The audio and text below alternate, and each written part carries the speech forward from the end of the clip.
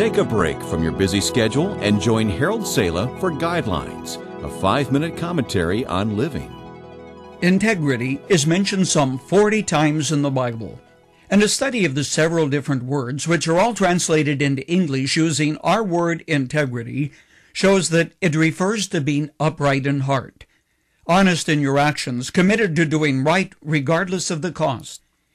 While there are dozens of biblical characters whose lives reveal a lack of integrity, there are 3 individuals whom the Bible describes as men of integrity: Job and David in the Old Testament, and Jesus Christ. Job, of course, was the one who struggled with his health and the issue of integrity in relationship to being rewarded by God. 4 different passages in the book of Job speak of his integrity. The first was God's recognition of Job as a man of integrity. "Have you considered my servant Job?" God asked Satan, adding, "There is none like him on earth, a blameless man and upright, one who fears God and shuns evil." And still he holds fast to his integrity.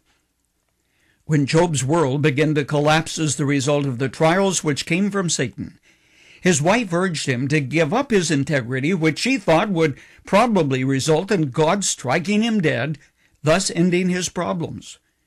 "Are you still holding on to your integrity?" she asked, quickly adding, "Curse God and die." So how did Job respond?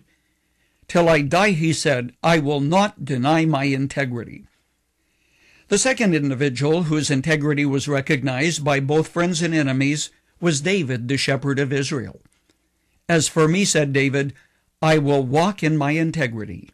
He did too. While Job's life teaches that integrity is something which you can hold or keep, David's life teaches that a man can fail and yet regain his integrity. David's life, of course, was far from perfect. Michael Josephson says, "We judge ourselves by our best intentions, but we are judged by our worst act."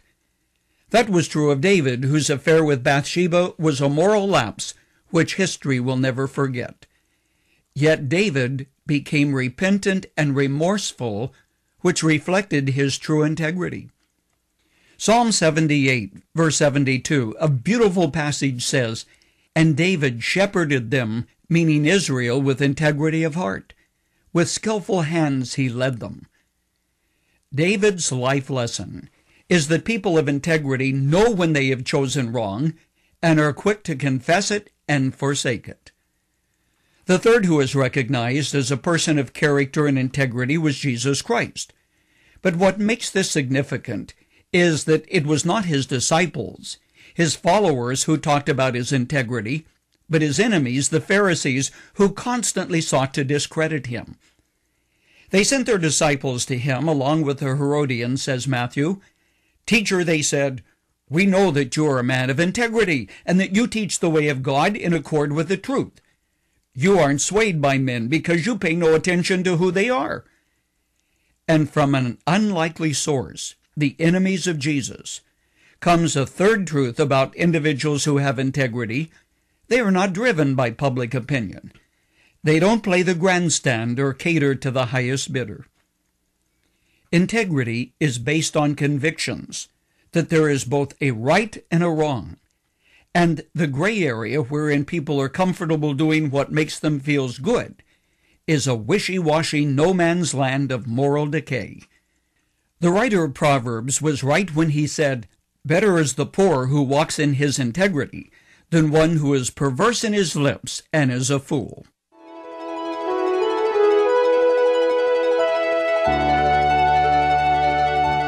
You've just heard Dr. Harold Sala with Guidelines, a 5-minute commentary on living. If you would like to listen to the program again, download a copy, subscribe to our e-commentary, or view other resources, visit guidelines.org. We would like to hear from you too. You can email us at info@guidelines.org. That's info@guidelines.org. Thanks for listening, and we invite you to join us again for the next edition of Guidelines.